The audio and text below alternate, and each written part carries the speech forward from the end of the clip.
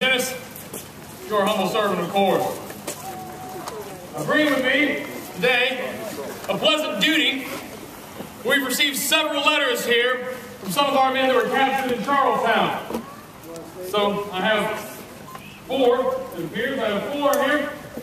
And if you recognize one of the names, they've been addressed in the city, so if you recognize one of the names, come forward and claim it. The first one here is William Rose. You're William Rose. Here you are.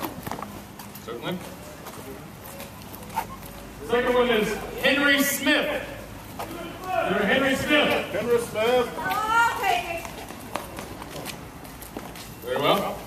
I have some men going out to his wife, so I can take the letter there. Oh, very good.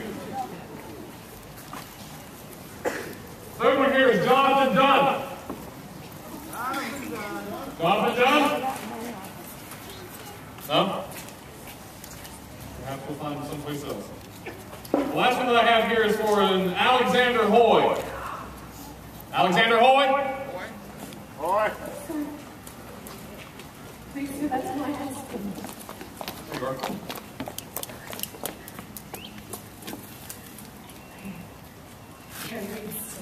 Oh. Good.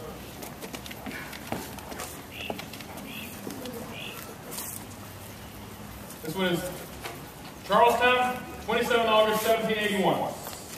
My dearest wife, Barbara, words cannot express the joy I take to inform you that my regiment has been released from captivity in Charlestown. By the grace of God, I am in tolerable good health as we commence our homeward march. Captain Lewis shall march my company home to Williamsburg, where we are to be discharged.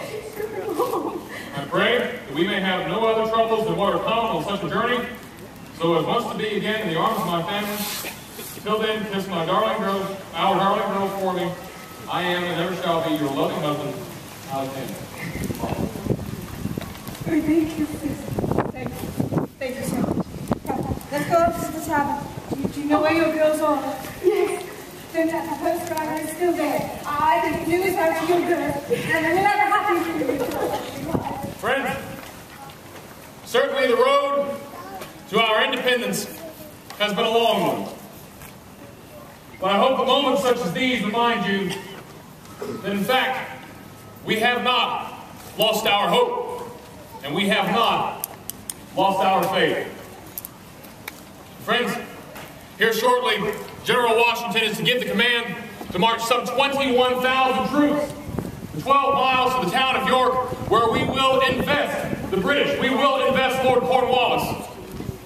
And hopefully, by the grace of God, we will, in fact, have the greatest victory of this war even to this day. But for now, friends, General Lafayette wishes to speak to the troops at the courthouse.